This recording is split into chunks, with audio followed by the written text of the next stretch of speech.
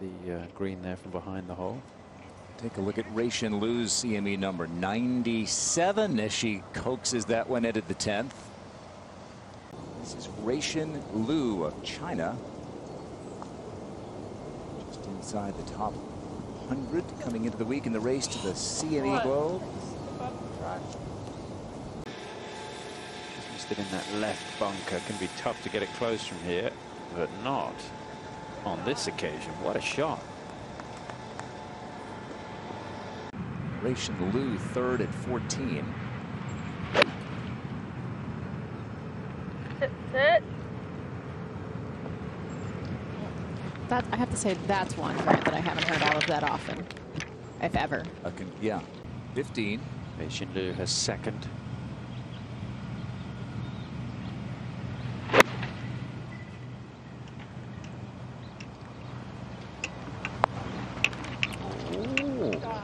Very nice approach, and she's got a good chance for a birdie.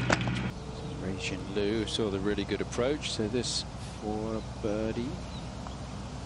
Yeah, nicely done.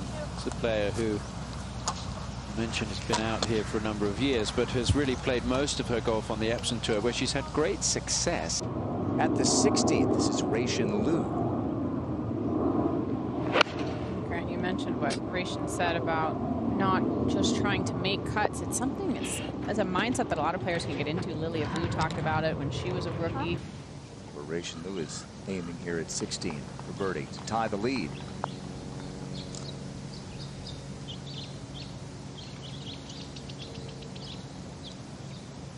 Get to that point and you know the putt's going to break that much. It's just all about pace.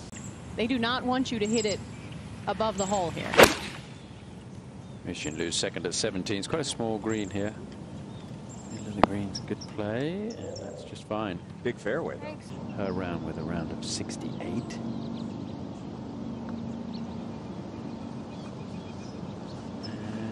And yes, there it is. So this round just continues to get better.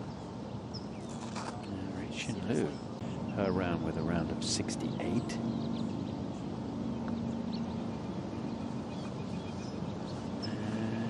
Yes, there it is. So this round just continues to get better.